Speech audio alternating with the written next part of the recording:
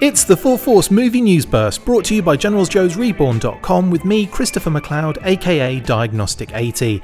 Lorenzo di Bonaventura has been discussing the G.I. Joe and Transformers movie franchises in detail with Uproxx.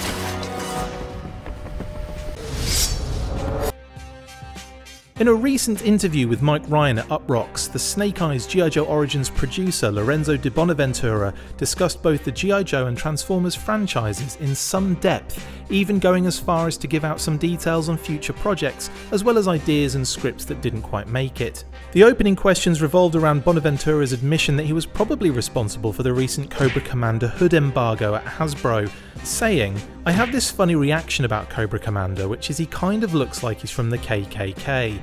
I probably was the first person who went, are you guys sure? Doesn't he look a little like from the KKK? And that everybody's looking at me like, how dare you say that?" Some of the Hasbro guys were horrified.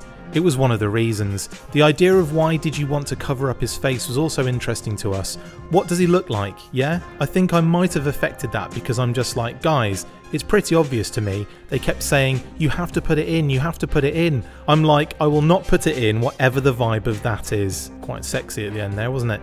Following that, he explained the confusion over the spin-off or reboot issue that has been making fans go back and forth since the film was announced a few years ago, and blamed that on poor communication from the company itself. I don't know how to answer that one because I guess I don't know. I don't know why that hasn't gotten out there. Well, it's probably too late for our messaging, but it's never too late. We'll work on that. One of the most revealing parts of the interview came when questioned about future G.I. Joe movies. There's a couple things we have in development right now for G.I. Joe, which is not really origin stories. It is and it isn't.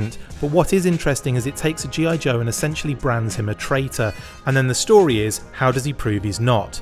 And what I liked about that idea was how personal it was. I think that was the goal of Snake Eyes, to find a size of a movie that made you go, okay, we have time to develop the character.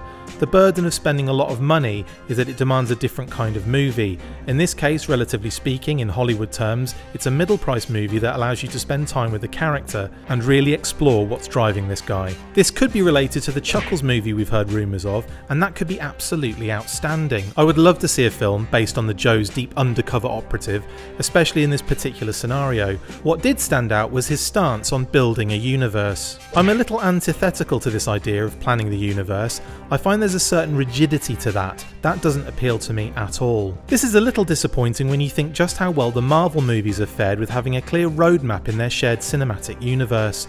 Obviously they will all be connected going forward, but you have to wonder how well it will work if they aren't creating some bigger goal to work towards. What is interesting is that he and Henry Golding would be fine with having the actor play Snake Eyes in the future when his voice and face are no longer required, responding. Yeah, I would think so. Yeah, for sure. He might not like wearing that helmet all the time. I remember Ray Park several times taking that thing off and he was all sweat when he took it off. I think you want to get to that place where you see the helicopter crash, and we'll pick a more modern war and see that transformation.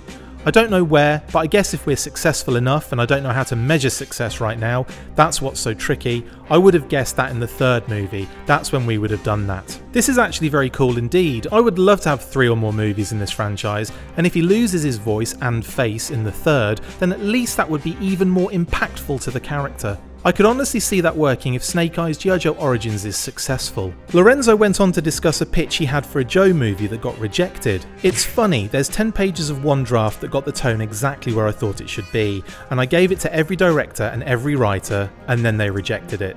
The short version of it was, one of the Joes is taken, the command says nothing we could do, 4 or 5 of them band to say, alright, we're taking our leave, they dress up in civvies and they go into a territory, let's call it Valverde.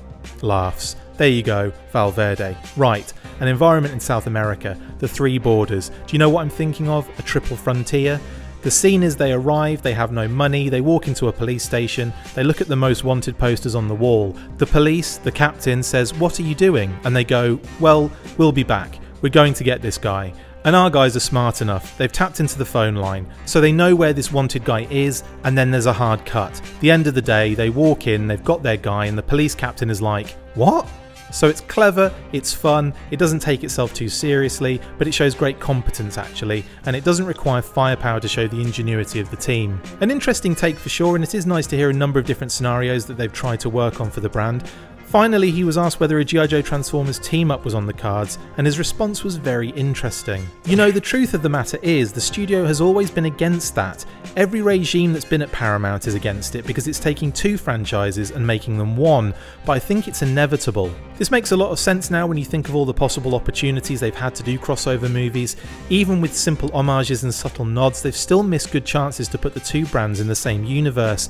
And it makes me laugh too that even though Paramount were against the idea of the two franchises becoming one, a writer's room was created to do just that a number of years ago. He also explained that the current director of the next Transformers movie would be tailor-made to do it.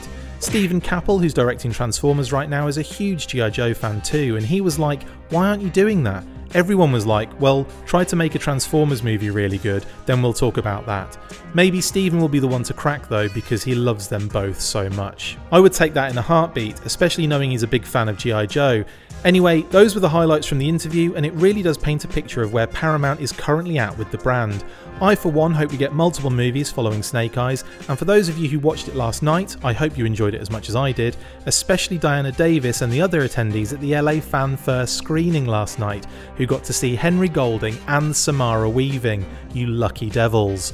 Right, that's it for now. I'm sure I will see you all very soon, because that's my life now.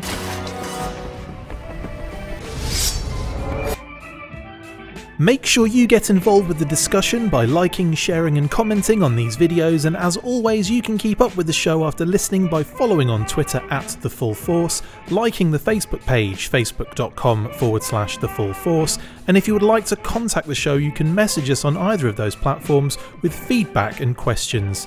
We also have a Patreon page, so if you want to show your support for the show, see your name up in lights on these videos, or enjoy exclusive bonus content, then check out patreon.com/TheFullForce podcast, or click the link on any of the posts this podcast appears in. Full Force.